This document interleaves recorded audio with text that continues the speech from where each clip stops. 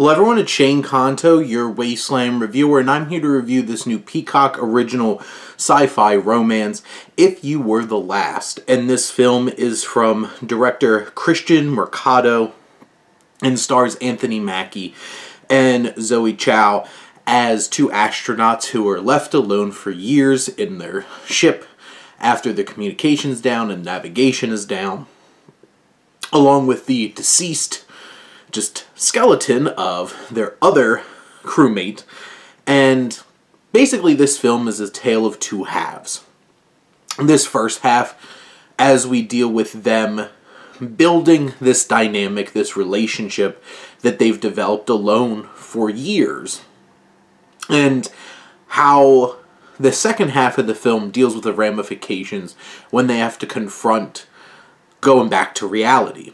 And I love the first half of this film from a cinematic and a filmic standpoint with its beauty and its set design and this world that they've created with space being outside, this like stop motion kind of animation and all this personality.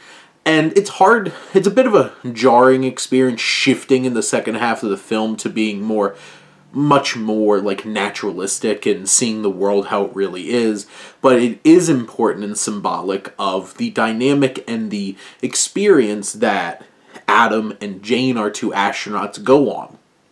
I feel like this film, written by Angela Barraza, it goes very organically, moving in the direction of them developing these feelings, this relationship, this dynamic, but it also, this film plays out exactly how you expect it. It's that will they, won't they, and how this romance develops between these two actors, between these two characters. And I think Mackie and Chow are so charismatic. They have great chemistry together. You really connect with them. And it makes it harder when, like, Natalie Morales and Jeff Stoltz come back into play, who are their either husband or wife in this situation, and how the complexities of the film deals with it.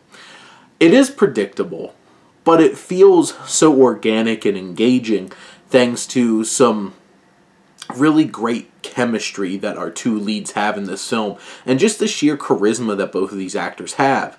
And you feel heartbroken in a complicated way for everybody involved, but we're pulled in a direction of how we have seen this connection, and we're really pulling for Adam and Jane to work out.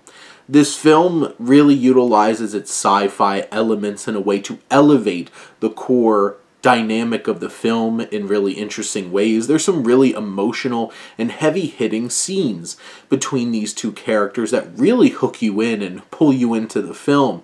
And even just the opening scene, which is so well done to build, like, I had no idea what this film was about. I didn't watch a trailer, knew nothing, and just the way that it hooks you.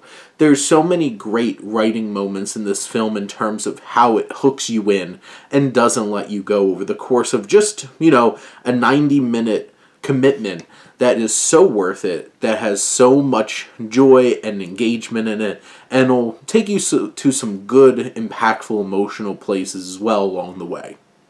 But those are my thoughts on If You Were the Last. Let me know what you think, and let's talk some movies. But thank you as always for tuning in and supporting your Wasteland reviewer.